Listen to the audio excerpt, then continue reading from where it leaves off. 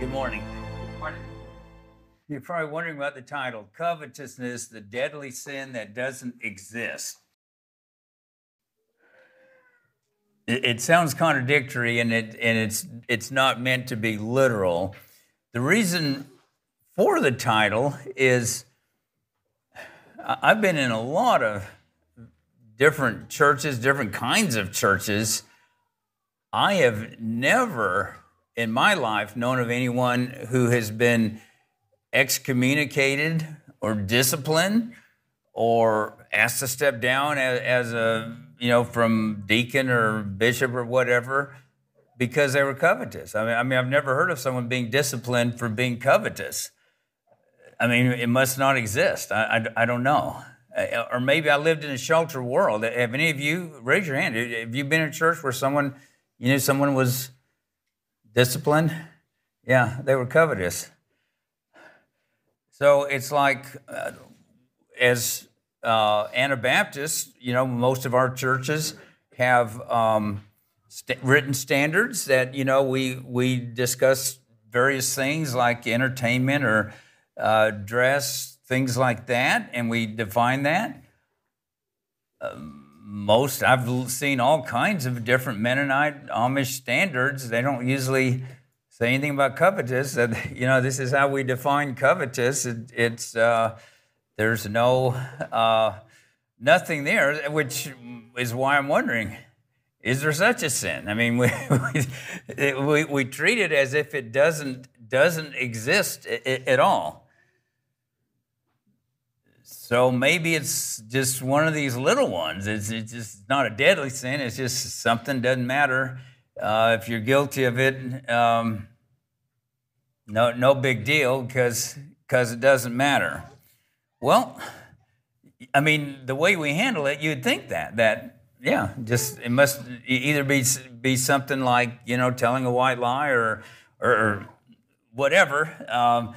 If it's around, it's not something any of us have to worry about. But let's see what the scriptures say. I'm not going to read all the passages. Let's just look at some of them. 1 Corinthians 5:11.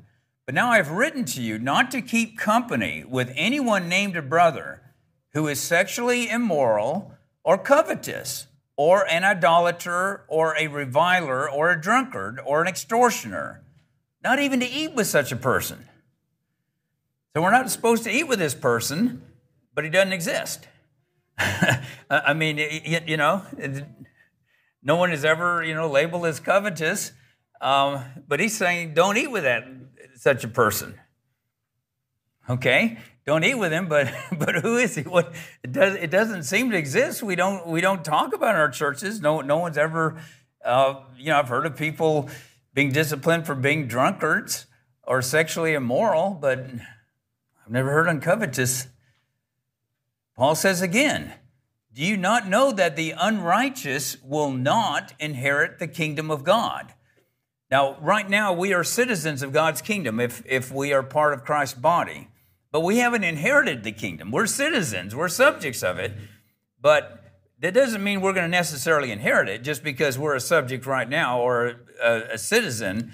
That's at the end of our life. And Christ is going to decide whether we're going to inherit it, whether we're going to be a part of this kingdom for eternity, or if it's just, something for a few years that we call ourselves a member of it. He says, do not be deceived. So it's like, okay, apparently we're likely to be deceived that, it's okay. In fact, what do most churches teach today? Well, sin doesn't have anything to do with whether you're going to inherit the kingdom of God, whether you're going to have eternal life.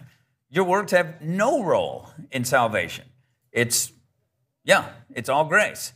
So, I mean, that's why he's saying, do not be deceived. The Holy Spirit knew what would be being taught later on, and saying, do not be deceived. Neither fornicators, nor idolaters, nor adulterers, nor homosexuals, nor sodomites, nor thieves, nor covetous again.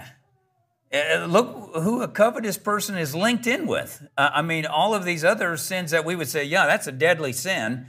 If you're guilty of that, you're not repentant. I mean, no, you're not going to inherit God's kingdom. Our churches would say that. I mean, like I say, plenty of other churches would say, no, it doesn't matter.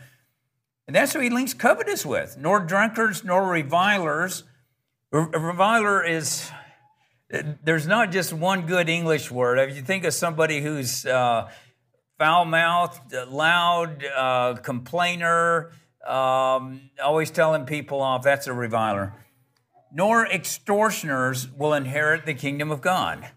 So he'd already said, don't eat with such a brother. And then he repeats it again in the same letter. You know, in case you didn't get it, you know, let me say it again. Don't be deceived, you know.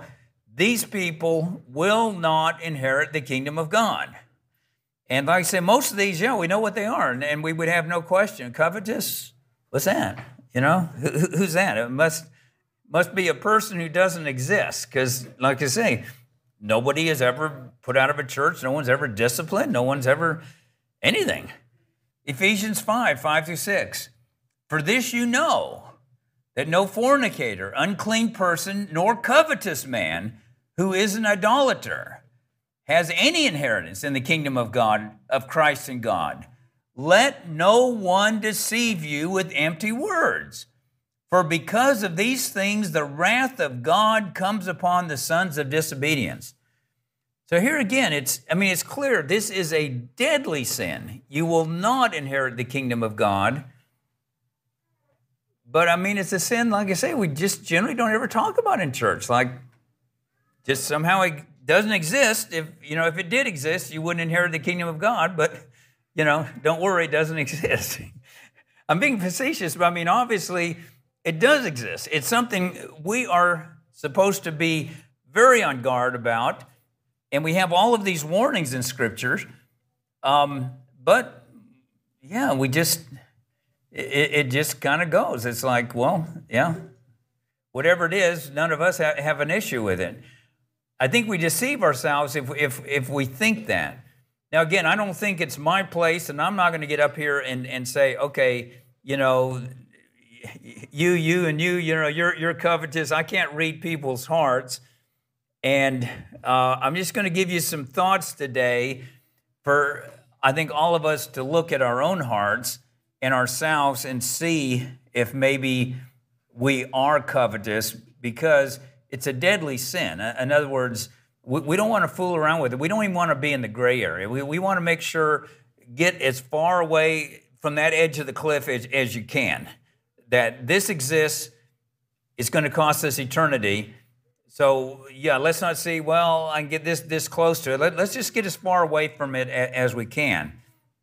So what does it mean to be covetous? If we don't even know what it means, then obviously we can't be on guard against it.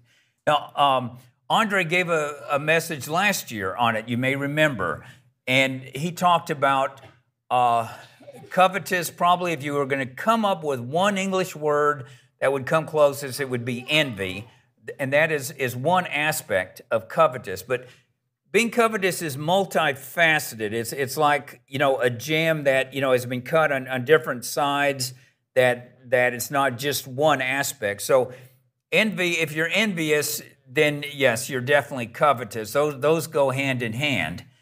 Some Bibles, and I would disagree with this, some of the modern translations, they don't use the word covetous, they translate it as greedy.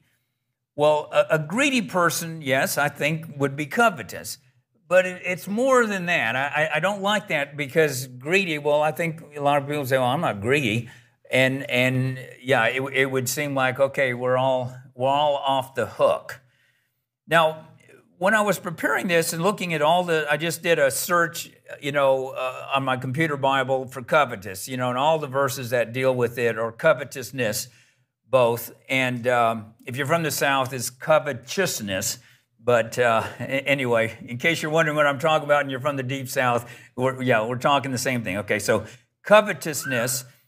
I noticed Hebrews, this verse, I've read it many times, never thought about maybe the significance of it. But I wonder if this would be a good definition if we were going to try to define it. Let your conduct be without covetousness. So he gives us a command again, let it be without covetousness. And then he adds, be content with such things as you have. For he himself has said, I will never leave you nor forsake you. In other words, you can be content because God is watching over you. He is not going to desert you or leave you helpless. But going back to that, be content with such things as you have.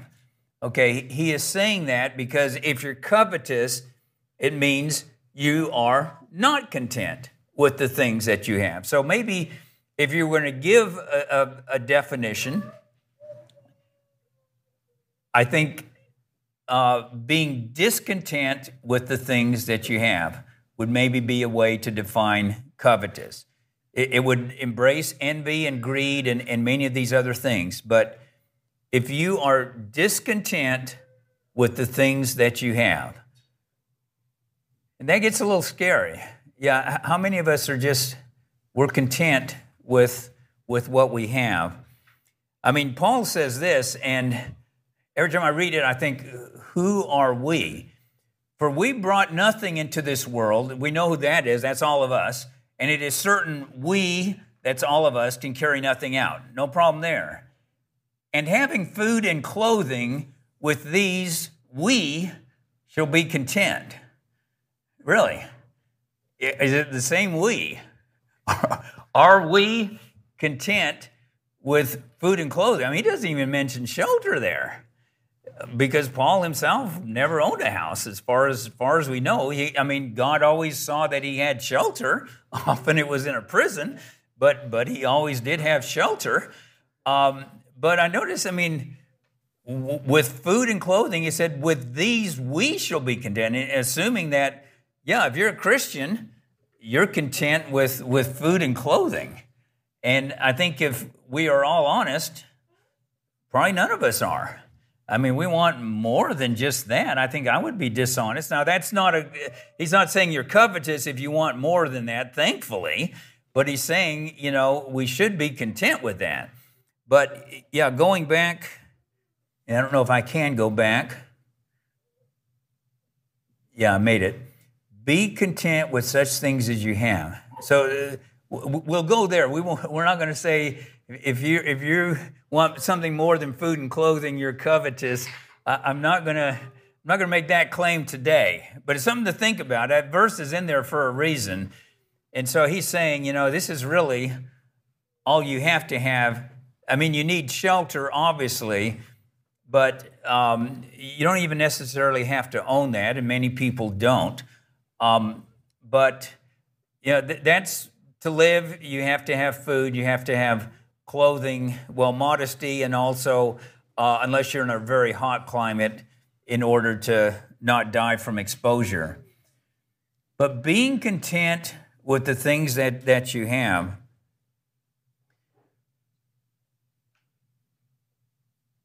Now, I think you all know what that is. That's a medieval castle. Now,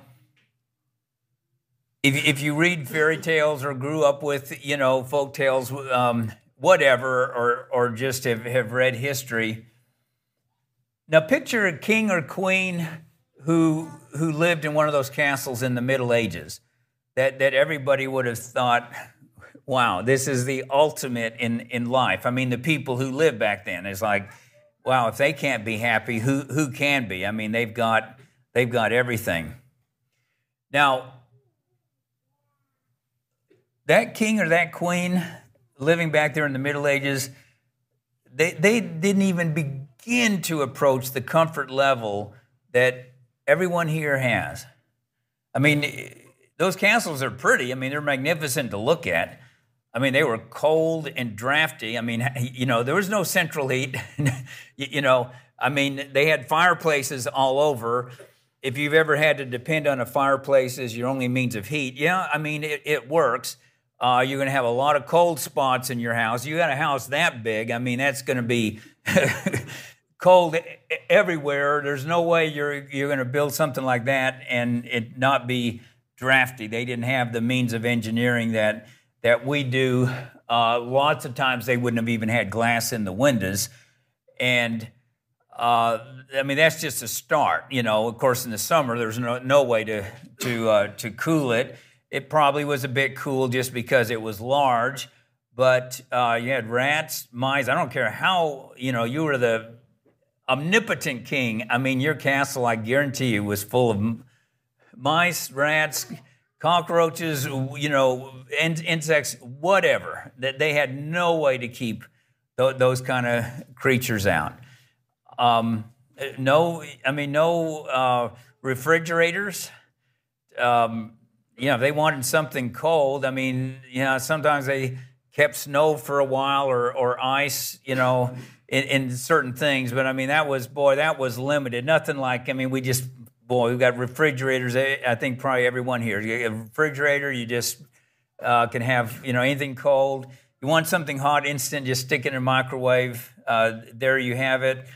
I mean, you could go on and on. I mean, think of transportation. I mean, you look at the carriages that the kings and queens rode in, and yeah, they look magnificent. They're all, painted with gold and fancy scrolling on it, and they would have, white horses, all, I mean, very pretty to look at.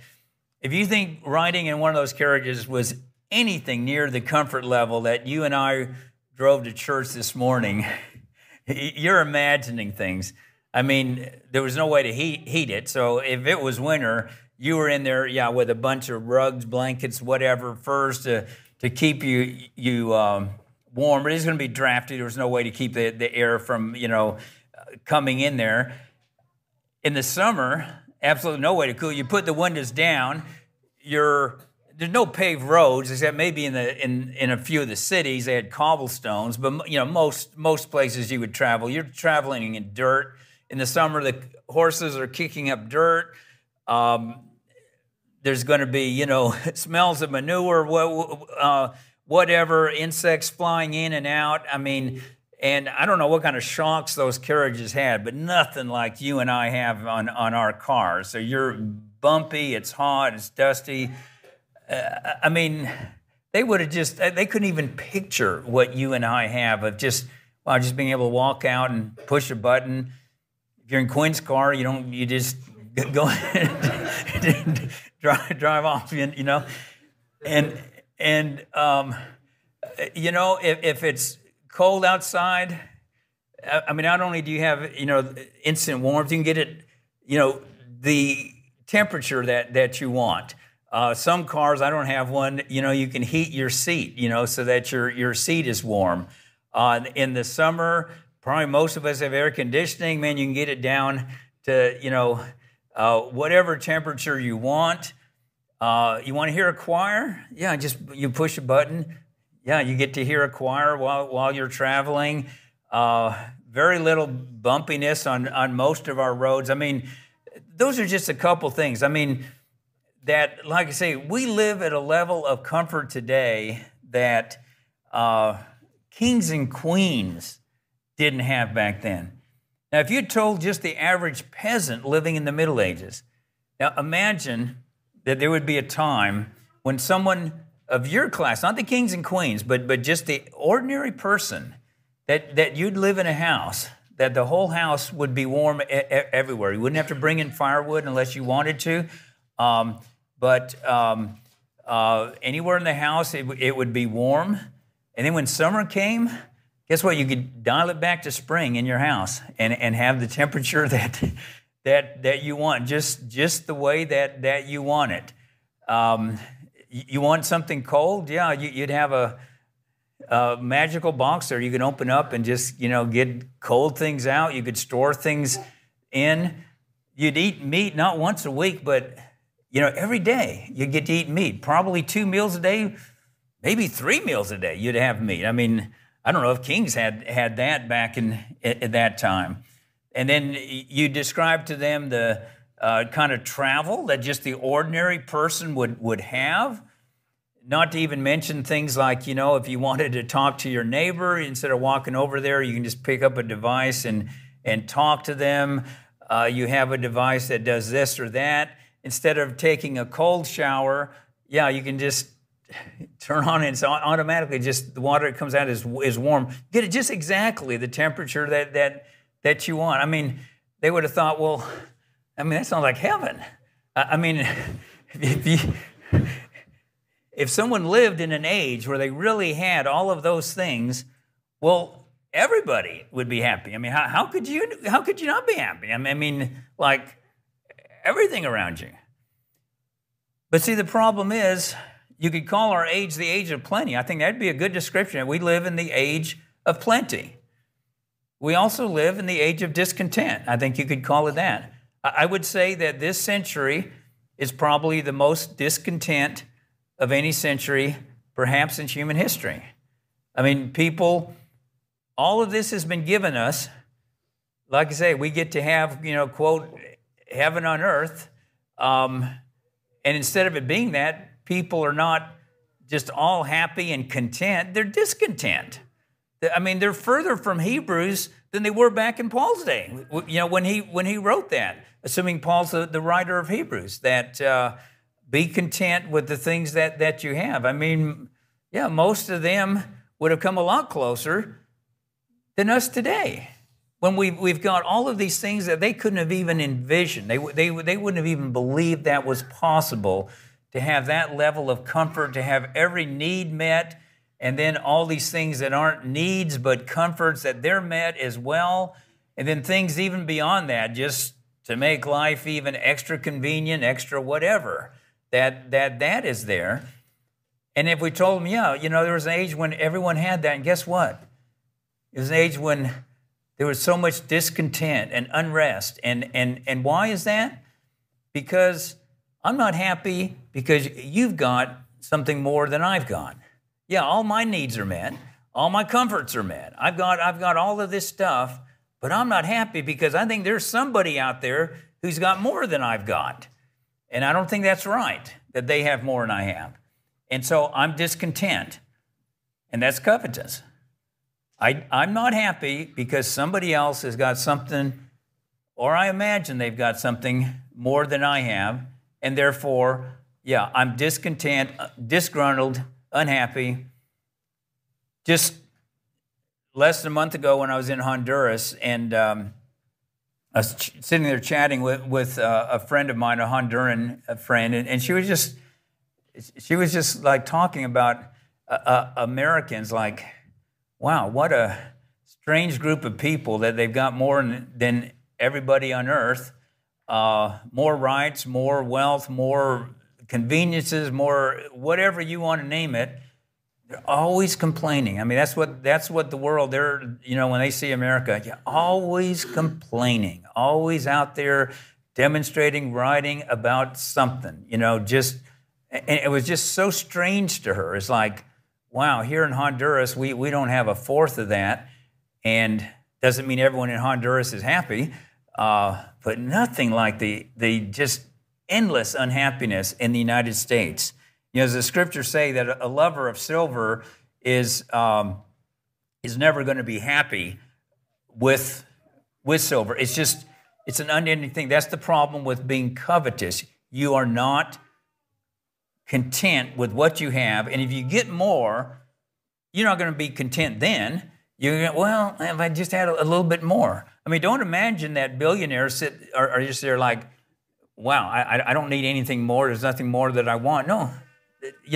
Don't imagine that those kings and queens in the Middle Ages were content with what they had. No, they wanted more. I mean, you read the history of those times, it's just like endless war. And the wars were mainly because, I want the land that somebody else has. I want whatever, they've got that I don't have. And so I'm unhappy. I search for things I can read at night that are hopefully boring to help me go to sleep, and so often it just doesn't end up being one. But I got a book; it's public domain, the Anglo-Saxon Chronicle. It was written, I don't know when, way back in the Middle Ages, and certainly not anyone trying to make it anything sound interesting. It's what it says, a chronicle of what was happening back in Anglo-Saxon England. So this would have been before the Norman conquest. So like in the 900s, 800s, those years. And it's like, I mean, just every page, it's, this king has gone up against these kings. I mean, the Angles and Saxons, they come and take somebody else's land, from the Britons. They steal their land from them, and they settle there. But then they're not happy. No, so-and-so, he's got a little bit more than I do, and so it's every page you go to. I'm thinking maybe the next page, you get to hear something, that sounds good. No, next page, it's another king, another queen. They're fighting. They're waging war against their neighbor, on and on and on and on. It's just like, wow, cannot be content with what you have. Okay, so why do churches not enforce this command? Why don't we hear more on it? Why don't we ever see discipline? Why is it not in our church standards as a normal thing? Well, I think probably the main reason, it is often a sin of the heart. It's not something that's necessary. I don't know what is in your heart, and I don't necessarily. Certain things might indicate you're not content with what you have, but I can't read your heart, and just know that for sure. I mean, if Radford and I are walking the parking lot, I'm not going to look at Radford and say, Radford, are you coveting my Prius? Fess up to it. He may or may not. How we don't have any way of generally knowing that. So that's one of the problems why it's very hard, because it is a sin that is not as readily manifest as, say, sexual immorality or drunkenness, something like that. The other thing, it's difficult to define the specific parameters. I mean, the Bible doesn't give us just, this, okay, you've crossed the line here. We have, I think, like I say, that definition, be content with what you have, but what shows you're not content with what you have? I mean, does that mean you can't buy something more? Does that mean you're covetous if you buy another car, buy another that? I don't think that necessarily means that you're covetous. What I'm going to do is suggest 3 practices that I believe God looks upon as covetous. Now, I'm mentioning these as personal guidelines, and these are my thoughts, okay, to look at yourself. Each and me look at myself. I'm not proposing these as laws or rules. It just, either we come back to the title that it's a deadly sin, but it doesn't exist. Covetousness, it doesn't exist. Or we come to the realization it does mean something. I mean, it is something. Okay, so here's some things that I would just say we're getting close to the brink here. Now, again, I'm not saying this in judging anyone. Okay, revolving credit card debt. You may not be familiar with that term. So we all know what credit cards are. And we all know what credit card debt is. That means you owe money on a credit card, okay? I'm not suggesting there is anything wrong with that. Every month, I owe money on a credit card. I've almost quit using money anymore, and I use credit cards for almost everything that I buy. At the end of every month, I pay off the total balance. In fact, I've got it set up where it's automatically paid off. It's going to be drafted from my bank account, and we make sure we don't spend more than what's going to be there when it's drafted. So I don't even have to worry. It's going to automatically be paid off at the end of the month. I'm not suggesting in any way there's anything wrong with that. But revolving credit card debt is when, you're not able to pay off the whole balance at the end of the month. Now, from the credit card company's perspective, that's not bad. They don't like people like me. I mean, they haven't benefited. They've benefited a little bit because they get money from the merchants. So they're benefiting from my purchases. But they want the people who don't pay off the whole balance at the end of the month. So revolving credit card debt is when every month you pay the minimum, or you maybe pay a little bit, and then you go right back and charge again. And so you've always got that balance there that you owe, that you carry from month to month. It revolves, is why it's called revolving. This is a big problem in the United States. I mean, the richest country on earth, I mean, like I say, we have all of this, and people want more than what they have. And the average credit card rate of interest is 20, as of the end of last year, 20.4%. That's the average. Now, 20%, that would mean in 5 years, if you keep revolving your debt, in 5 years, you would pay double whatever the price of everything that you've charged. If you carry debt for 5 years, then you just paid twice as much for that object.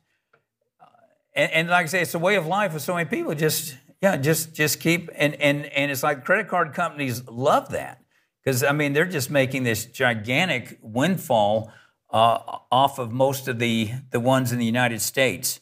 I mean, well, like I say, it's 41% of the households.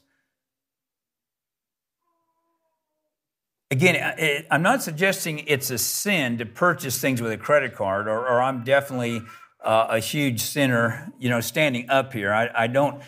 Now, it can be dangerous. Some people, just don't need to have credit cards because they can't control it. So, if you can't control it, then I would say, it's a tool of covetousness. Just stay away from it.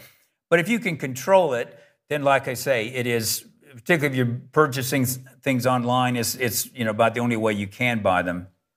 But what I think God looks on as covetous is buying a non-necessity when you don't have the money to buy it. In other words, it's not a necessity. You can live without it. And I'm going to be very generous here. I'm going to include, a washing machine, a microwave, a refrigerator as necessities, and they're not. Car. I mean, just the things that we Americans have gotten used to. I'm not even talking about those things. I'm just talking about things that are just, they're nice to have, and you don't have to have it. Eating out, fancy cell phones. I mean, you can get different kinds of cell phones, but having to have the top one, whatever Americans spend their money on, I mean, there's so much out there that you can have. Now, I'm not suggesting that if you have the money, it's wrong to buy something you don't have to have. What I'm suggesting that I think God is going to look on as covetous. And again, I'm not saying this to judge anyone. I'm saying this that my fear is God is going to judge you, okay? That, in other words, how are you going to be able to say, I'm content, I was content with what I had, but I went out and bought something I didn't even have the money to buy, and I didn't have to have it. It wasn't a necessity. But I just went out and bought it anyway. I mean, can you really argue then, I was content with what I had? That you're buying things, it's not a necessity. It's not even what an American considers a necessity. But I just had to have it. I couldn't wait until I could save up enough. I got to buy it right now. Again, not saying that to judge anybody, but just look at your heart. I mean, covetous has to mean something. I mean, if we're not content as Americans, and we've got to buy things we don't even have money to buy, and we're even willing to pay absurd rates of interest, 20%. Like I say, every 5 years, you're doubling the cost of things. I would suggest, take a deep look, have a talk, husband and wife, and just, take a look at your life. I mean, when we had a house church, well, it grew into a building church in Texas, I was just sort of shocked because being older than everyone here except a couple people there in the back. Dan's got me beat by a year, I think, or two, whatever. But you didn't have, see, when I was a boy, you didn't have credit cards. You didn't have bank credit cards, okay? Visa, MasterCard, those weren't around, okay? You could get a gas station credit card, like Exxon or something like that, and when you bought gas there, you couldn't use it other places. You could just buy gas, and then the end of the month you got a bill, and you paid your for your gasoline. My parents had one. It's kind of a little convenient. You didn't get stuck in case you didn't have money on you. But that was pretty much it. And I remember when Visa and MasterCard first came along, and like, oh, you can just go to any store and use this. I mean, that was a real novelty.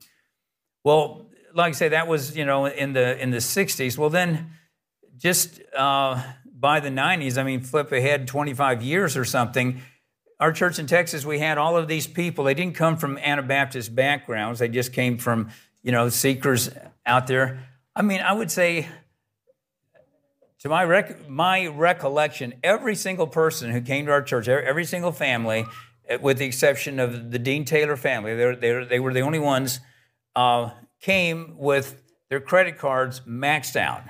I mean, they had used them to the hilt, and so now all they were doing is paying the minimum amount and paying all of that credit, and yet still wanting things all the time. So they never paid it down because there was always something more that they wanted that they had to get.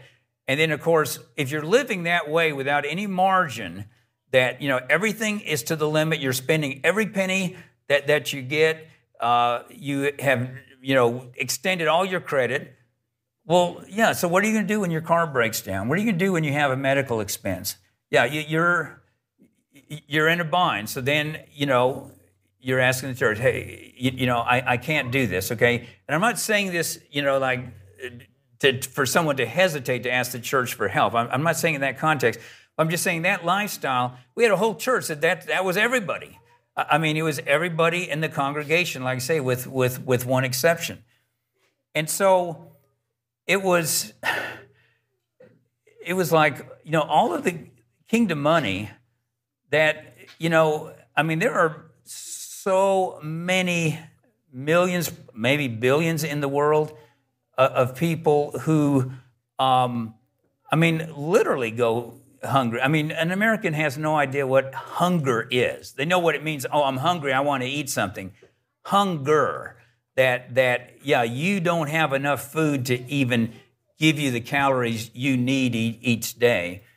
The needs are so great in so many parts of the world. And what I saw was, so all of this money that I'm giving to God's kingdom is just going to my fellow Americans because they're covetous, that they're not content with what they have. They spend more than what they have, and we're always having to bail them out as a church because they're in this bind and that bind. And it's the only good thing that came out of that was the ministry I'm involved in Honduras. I finally just threw up my hands. I'm going to get involved in a country where I know people are poor, and I'm going to help them because I'm sick and tired of Americans who have so much just wanting more and more and not wanting to use discipline and really just I don't know a polite way to say it. They're covetous. It just got to have more. Got to always have more. I remember when cell phones first came out. I mean, I'm really dating myself here. Most of you is like, you mean they haven't always been here? And they were the flip tops. I mean, you couldn't do all. I mean, now a cell phone is more like a mini computer. They were just a phone, and it was like, well, that's a new thought. Like, why do we have to have those? I mean, yeah, I could see a few things handy. When I would go into town, run an errand, Deborah would always say, call me before you come home and see if there's something, I've thought of that I'd like you to pick up. And she was, super good at that. You just went, now those days there were pay phones. It cost you a quarter. You just stop somewhere and call. Okay, I'm on my way home. Is there anything else you need, and she would do the same. And that was it. It cost you a quarter and it got, but it's like, yeah, when you left home, no one was going to bother you. You didn't have to worry about anything. You weren't going to get, a bunch of messages about this or that. You were free, until you got back home, And so it was like, well, nice, nothing wrong with a cell phone, but why? I don't have to have one of these. We were living on a strict budget ourselves, so it's like, yeah, we can pass on that. But all these people in the church, no money, always, I got to have this or that. Every one of them, I mean, boom, boom, boom. We were the last ones in our church to get cell phones. I mean, it's like, It's just like, got to have the latest thing, got to have this. You know, do you have money for it? No, I just go and I go into debt, you know, further debt. And then I want kingdom money to get me out of that, which then I'm taking money out of food out of the mouth of somebody, some part of the world that I'll never meet, not in this life. I might meet them on Judgment Day. I don't know. And it was just like, I mean, this is just insane. Just people who just have to have something more. You know, again, nothing wrong with cell phones. If you got the money to, I own a cell phone now, you know, but it's not a necessity. And if you're going to have to go into debt to do it, one of the families in our congregation, he was wanting some help from the church. It's very ironic because he made more than anybody in the church. He made a considerable more than I did, and more than anyone else. I mean, you know, he would. It was like, and so he had asked if we could talk, you know, about, you know, could the church help them out of their, you know, get out of some of their problems and all of that. So I said, well, let's, you know, let me come over, set a date, and I drove to his house. He was there alone. It was a very nice day, and we said, oh, let's go to the park. There was a park close to his house, and we can chat there. It'll be pleasant. We can kind of walk, and so, you know, we got in my car, and I started driving. I saw, oh man, I'm on empty. So I said, yeah, let me pull in the gas station. So I pulled in, and I'm, you know, filling up my car. And when I get through, I get back in, and he's gone. I thought, oh, he probably had to go to the restroom. You know, he went in the gas station. So, you know, I just sit there and wait. Well, he comes back out. He's got this great big drink. He's got like giant candy bars that I've never seen them that big. Chips. I mean, it was just like, I just like, and okay, you want to talk about, you need money because you don't have money. And it's like, you know, I don't have money. When I go to a gas station, I don't go inside. I'm talking about then, and it's the same, it's true now. I mean, you know, unless I have to pick up milk or, you know, something like that. And it's like, why? We just left your house. I mean, if you were hungry, yeah, we could have had you could have had free food there. We just, I mean, like literally 3 minutes ago, we're at your house. And it's like, so yeah, this is the problem, that you think you've got to just spend money that you could have something a little bit less, you know, just not content with what you have. And like I say, lived in a very nice place, you know, had a bunch of creature comforts that I certainly didn't have. And yeah, so we had a long talk about this problem of learning to be content with what you have, and that, yeah, you got yourself in this mess, and you're going to have to be willing to go through some unpleasantness, you know? If everyone always bails you out, then, yeah, you never have tasted that, okay, you know, I spent money I didn't have, and so, yeah, it's going to be unpleasant. It means for a while I'm going to have to go through a period of not getting very many of the, you know, extra perks I would like to have until I get this paid off. And you know, maybe cut up my credit card because, yeah, I'm just not able to control myself. I don't know. So that would be one thing. You know, I would just suggest, if you are buying non-necessities, even when you don't have the money to buy them, you're willing to go into debt to buy something you don't have to have and you don't have the money for, I'm going to suggest you probably have a problem with being covetous, okay? I'm not going to sit here and judge you. I'm just going to say, boy, take a hard look at yourself. All right, number two, I mentioned three things. Buying a non-necessity with money you owe to somebody else, okay? So you're not necessarily, you know, using a credit card. So I have bought something, let's say, a store that gives you credit, okay? And I owe them money. Or I borrowed money from you. I wasn't, you know, destitute. Jesus said, you know, lend without asking back.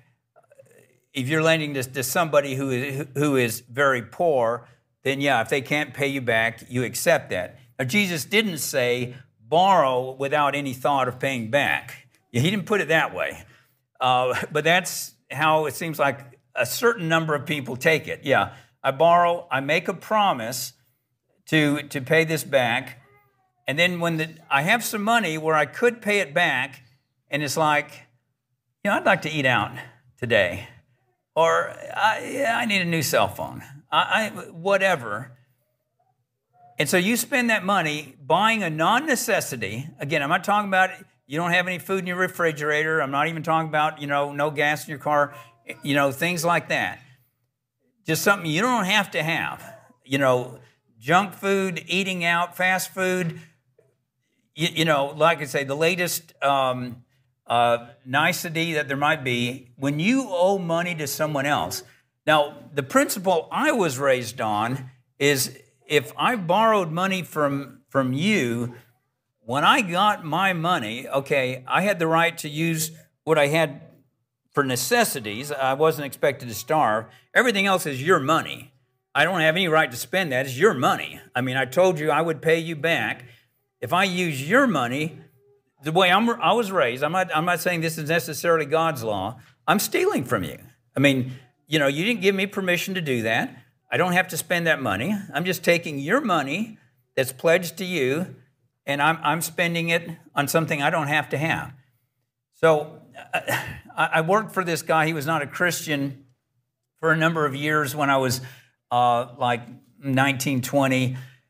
And yeah, he couldn't pay his electric bill, he was making, plenty of money to support a small family. He was a family of 4.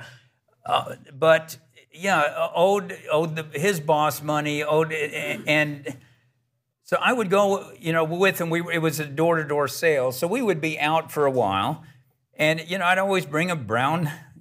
Probably don't even know what a brown paper sack is. They hardly exist anymore, but it's something you got at the grocery store. And, I'd make myself some sandwiches, put an apple in there, whatever, and had a thermos. And that would be, my supper. Usually we were working over the supper period. Just while I was in the car, that would be my supper. Yeah, he was always eating out. It was always, I'd say 2 meals a day. Didn't have money to pay back the people he owed, but he had money to eat out. And I finally just said something. I said, because, I was aware of his problem because he's always talking about it. I said, why are you eating out when you owe people money? Have you ever thought if you just didn't eat out, you could start maybe paying some of these people back? Well, his reply was, if what this meal costs would get me out of my debt, yeah, I wouldn't eat out. It's not the cost of that meal. It's that meal and the one you had at lunch, and it's the meal you're going to have tomorrow, and the meal you're going to have the next day, and so on. It's like, yeah, you cut all of those things out, then you can pay people the money that you owe them, that you have made a commitment to pay them. And I would just suggest, I think that's being covetous, that, you're getting something you don't have to have, and it's with somebody else's money. You're basically robbing them. And if that's not covetous, then again, it's a sin that doesn't exist. Number 3, having to get whatever the world entices us to buy, even if we can afford it. Now, here it gets so gray because, there's no way to put a parameter here. If you've got the money, I think you have the right to buy something you don't necessarily have to have. Now, maybe you're going to give an accounting on Judgment Day. You probably will, how you used your money and didn't use it. But if we're always just having to get, what the world entices us, and the business of manufacturers and merchandisers is to make you dissatisfied with what you have. See, they don't like Hebrews. No, that passage in Hebrews, be satisfied with what you have. Yeah, I mean, yeah, no company is going to put out that slogan, be satisfied with what you have. Yeah, their job and the job of advertisers is to make you dissatisfied with what you have. You're driving that car? Well, this is what you need to be driving. You know, you're using that cell phone? Well, this is what you need to have. Wow, the latest one has this and that, and you can do whatever. Whatever it is, make you dissatisfied with what you have so that you know, you're even willing to spend money you don't have. But even if you have the money, yeah, is that the best use of it? Now, again, gray area here. There is no way that I'm going to try to define what that is. Jesus said, "Take heed and beware of covetousness, for one's life does not consist in the abundance of the things he possesses." So it's just a thought to think about, okay, am I just accumulating things I don't have to have? Could that go to everlasting storing up treasures in heaven by helping people who do have need? Now, I feel very blessed that, you know, way back fairly early in our marriage, Deborah and I gave up television because television, you were just constantly assailed by ads. Well, you need this, you need to get this, and that to make you unhappy with what you had. Magazines were that way. I'm glad magazines in some ways have kind of disappeared. It's sad in certain respects, but again, just what, you know, it paid for what they had to, something had to bring the revenue, and it wasn't the subscriptions. That didn't cover the whole cost of a magazine. Most of the revenue came from ads. So yeah, ads to make you unhappy with what you had.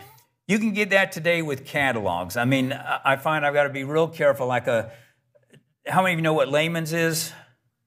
Okay, you know, you can get one of those catalogs, and yeah, I mean, they know how to write everything to make it just sound like, wow, this is what you've got to have. And there's nothing. I'm not criticizing them for that, but yeah, I read it more just for entertainment because I'm not the one who does the shopping, so it's unlikely I'm going to actually get attracted to buy something. And again, I'm not saying it's a sin to. I'm just saying you could very easily just get into a thing where, yeah, because they're going to try to make you want things you don't have to have.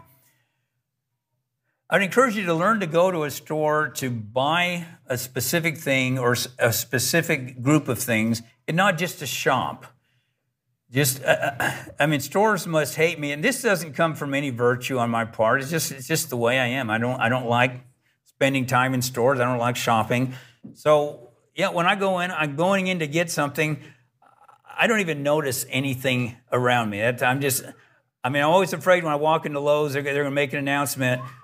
David Bercot just walked in. All the floor personnel can take their break now. You know, because yeah, I could walk right by a display that said, you know, buy one DeWalt drill, get 10 free. And I never even noticed. I mean, and again, I'm not saying there's anything virtuous on my part. I'm just saying it's the way I am. I'm going there. I've got something. When Deborah was laid up in the hospital, she gave me these shopping lists. I go to the grocery store, and yeah, I'm just going through, crossing off. I don't know what I was walking by that I might have wanted to get. And I'm saying, I'm not saying you have to be like that, but I'm saying if you're having trouble spending beyond your means or not being able to give as much to the kingdom as you would like, you might want to, you know, develop that kind of just go in with a list, and this is what I'm going to get, and I'm going to look at what else is out there that they're trying to entice me to get. If you don't need something, it's not a good deal. It doesn't matter how cheap it is. If it's 50% discount, if you don't need it, and it's not something that's going to really give you any kind of, you know, enrichment of your life, then yeah, I would say forget it, you know, if you didn't walk in there for that.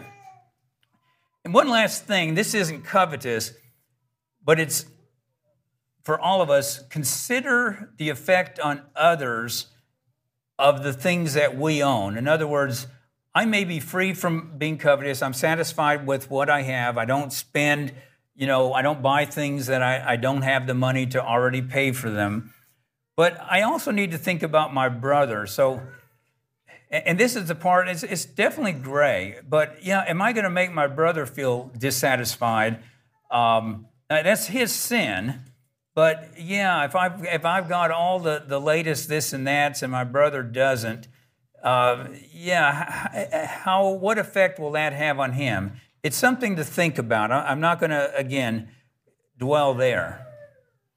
Well, we're going to end on this note. Why does God condemn covetousness so strongly? So what's the big thing? Okay, so we've talked about certain things that likely constitute covetousness, and there's plenty of other things beyond that. I'm just giving you some things that I think you're getting at the edge of the cliff or you're off the cliff. But why does he say you will not inherit the kingdom if you have this problem of covetousness? Well, I think one reason is it was the original sin.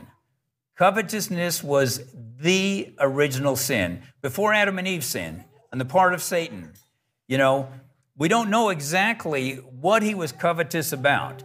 Some feel he wanted to be God. He coveted the position of the Father. He wanted to be the ruler of the universe.